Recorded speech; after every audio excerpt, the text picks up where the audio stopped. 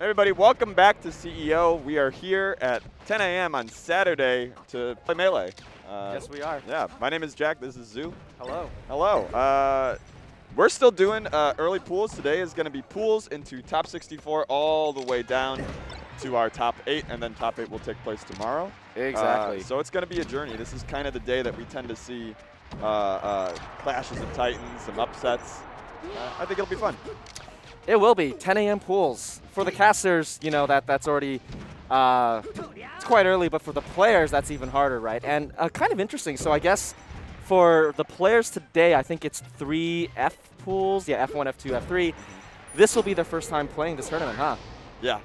So if they book Friday flights, they're doing great, right? You come in Friday night. Yeah. And then they can go right into top 64. So for the people who make it out of this pool, I wonder that might even be an advantage because they can carry on that momentum of winning through winners or losers, right? I'm a big believer that sleep-deprived smashers who stayed up too late and then show up to pools in the morning are some of the best at this game. I've never seen a performance drop-off. I've only seen performance improvement from not having sleep. Let me tell you. Yeah. Well, you were saying you just chug coffee, and that's the solution to this problem in one respect. No, that is not the solution. It's to get good sleep. It's to meditate. It's to read a book, get a banana. Do you want to? Right there. Yeah. Oh, so energy for days. Yes. This is not sponsored. You know, we love bananas just as a fruit. And eventually, I think that the fruit, you know, maybe they'll sponsor us. Maybe we'll go the other way around. Dole Jackzilla. No, I don't want a brand. I just want the fruit. Oh, just banana Jackzilla. as a whole. Yeah, Who owns the rights to bananas? That's what I'm saying, man. It belongs to all of us. We don't talk about that enough. We don't talk about who owns bananas. But it could be you. All you have to do is go and grab a banana, and I guess that means it's a little bit of you. Peter versus Baby Carrot. Speaking of healthy foods, I love a baby carrot. When I grew up, they told me that it helped my eyesight, and I don't believe them anymore. I think that's one of those things they just say that isn't true about carrots. My parents have definitely told me that. All right, let me get a little bit of information on these players. So Peter. Oh, okay. So this is a Jacksonville ditto. So Peter and Baby Carrot both from Jacksonville. Dude, Jacksonville proud. Very proud. Well, I guess, does it even out because there's going to be one winner and one loser? Yeah, Jacksonville will be. Yeah, they will be proud. They will just be. Hey, we're proud of you for showing up. Listen, history is not written by the people that stayed home because they didn't want to lose on stream. It's written by the people that showed up because maybe I win on stream. Right. And if I lose, that's okay too. It just sometimes hurts a little. It does, but what does not, you know. You got to get in the arena. Yeah. All right, Falco and Puff. I feel I'll even speak from like a little bit of the Puff perspective, how I feel playing it. Okay. Very annoyed and like I'm being bothered all the time. Is this the goal of Falco? You trying to bother me? 100%.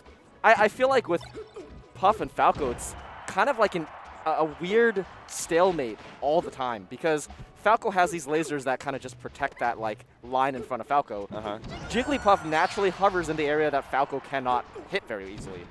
So it's just like I think both of them are just trying to be in that range that is just for, like that the other person cannot cover very well. As I say that, more importantly, I don't think you're really seeing the matchup as it is. What you want to be doing is forward smashing.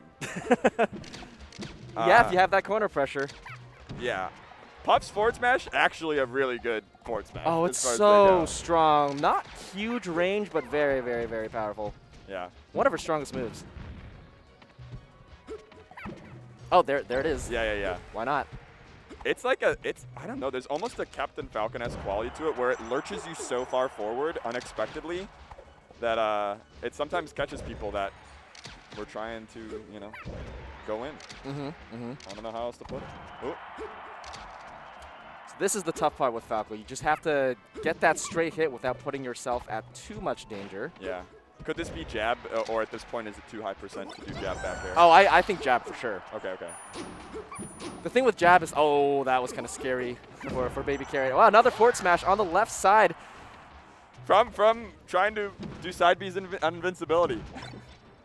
It's This is a low-key, I hear more talk, maybe I've just noticed more talk about it this year of like, oh, how do you deal with invincibility? A lot of people talking about, I think Jmook is like really good at abusing invincibility to come back in games where he was slightly behind. And I was like, that's true. This is just a long period of every game. There are, what, 8 seconds probably in each game or 6 seconds of invincibility? Mm-hmm. What do you do with them?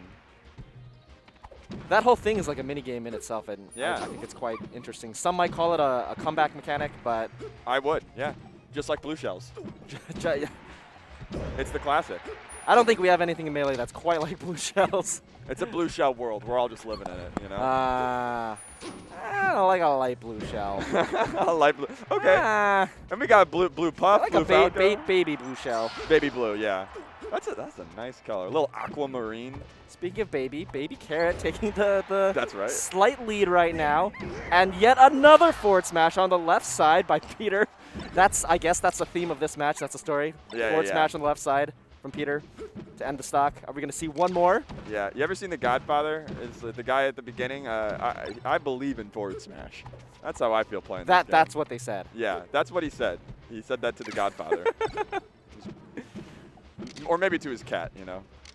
There was a lot of people in that room. Oh, I love that dash dance from Baby Carrot. Ooh, that was actually cute. Cool. Doing the little like Falco backflip to kind of get ready for a tech chase. Ooh. I just... Oh, I love the attempt from Peter, but that is going to end the stock. Baby Carrot taking game one. Yeah. Not falling to another forward smash from Jigglypuff on the left side. The line must be drawn here. Baby Carrot has had enough. Yeah.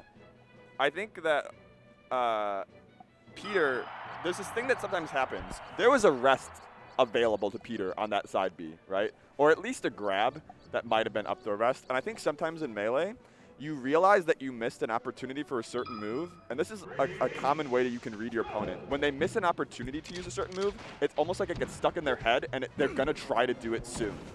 Because that rest on the oh, no. But that rest, yes.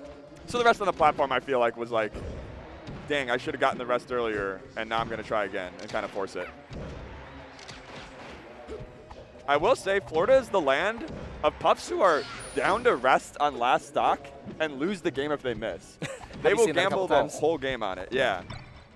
I will say that the rest attempt from Peter was good. Now let's see. Okay, going for the other up air. Maybe a little bit afraid to go just for the straight like tech trap or the reaction tech chase, but due to what happened in game one, which is fair. Oh, I like that nair from Baby Carrot. Yeah. And just generally how Baby Carrot is playing, especially the top platform game, I think that's like a style that we've been seeing a lot right now from Falco. Just taking the top platform, coming down with down air or something like that if the Jigglypuff tries to challenge from below. And if the Jigglypuff kind of hides under the platform, they'll kind of short hop through the platform and attack that way. Yeah. So Falco can kind of really just choose when they're going to come in pretty safely. So Baby Carrot doing a little bit of that style right now. Yeah. It's interesting. I wonder if that was that also how it kind of played out game one, because then it would maybe behoove Peter to go to a place like Pokemon Stadium for future games. Yeah. I think there was not as much of that style, and even right now, I think Baby Carrot's kind of just gone back to playing kind of like a normal Falco style, right? Yeah. It's almost like the top platform is a little gas stop, right? You fill up, you get a little safe space. And maybe you get an opening, but it just takes Puff too long to get up there for it to be a really scary spot to go to. Puff's got many jumps and a lot of like horizontal movement, but vertical movement honestly can take a little moment compared to Falco. Right. Okay, almost gets the KO there. She has a lot of vertical height that she can get, but as you were saying, it just takes a long time. Okay. Ooh. Wow. You're right. Just down to go for it, let it rip on the last stock, even if Baby Carrot got the DI down or whatever to get KO'd a little bit faster to come back for the rest punish, but doesn't get it there. Whoa, what an escape. What an escape. Oh, wait, this is, okay. Peter Yeah. dropping the up throw follow-up. Yeah, and then doing grab 3 more times because it was supposed to work. Good ledge grab, but wow, what a nair. Oh, still alive, still alive. Baby Carrot took his hands off the controller for a second. Oh my but- God! Oh, Wow! Took that- his hands off the controller Mhm. into losing. True combo. Yeah, true. It is. Shoutouts to Lucky.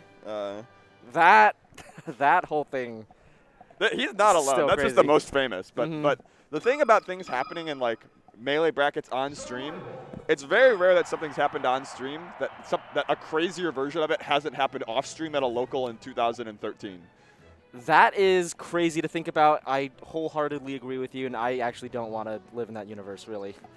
That's, Oh my gosh. There's a lot of Melee. There has been a lot of Melee, undocumented. Undocumented Melee. Fortunately or unfortunately. All right, game 3, Peter versus Baby Carrot. It's been 1-1.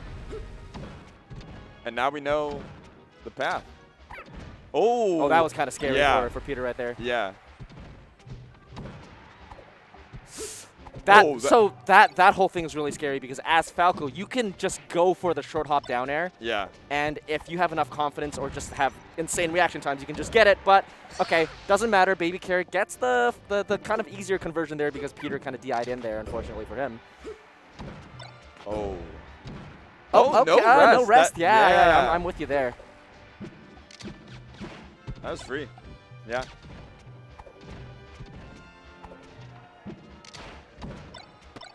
I always like hold my breath after a player kind of doesn't get a relatively straightforward option, and I'm like, how are they going to recover? What are they going to do next? That's a big thing, right? Because it's like if something doesn't go right, or if you kind of mess up a little bit, like how do you stay composed, right? And that's a big piece of Melee right there. And honestly, I think at the when you're fighting in your early pools, especially if you're kind of newer to the scene, you got to be nice to yourself. It really is okay to make a lot of mistakes. Most people are going to make a lot of mistakes the whole time they always play the game. And when you look back at your sets, most of us can get pretty smart at the game and see where the mistakes are, but execution's hard. It's a different skill set to be in the game and beyond the Pokemon Stadium at CEO. Love that renewable energy from the windmill.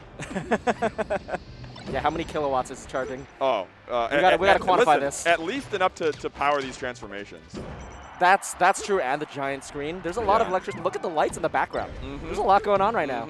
The giant screen is a crazy detail. Just as a Melee game player, that they just do our job for us. Yeah, it tells you who's winning. There's the clock. Yeah. Do you think the windmill powers the city in the background? See that? I hope so. I hope so. That's a feature that we want. That's right. All right, meanwhile, Baby Carrot quietly force-stalking Peter. Yep. I think there was some I should have won last game energy in this game. Lots of like down air tech chases, racking up immense percent very quickly, and then at that point it's like, hey, let's have a down air party. It definitely feels like there's a little bit of confidence here, and I think that the stage just being a little bit bigger allowed Baby Carrot to play, well, I guess less of the, okay, well, doesn't matter. Well, okay, hold on. Oh, no, that's, you got to side me a little. Yeah. So, as you were saying, Jigglypuff there, it actually might have been close, but I think with the Rising Pound and like staggering the Rising Pound with like just like the jump, Jigglypuff can get from very low to very high. It just takes some time. I think Peter might have been able to I think that might have been it. I'm done.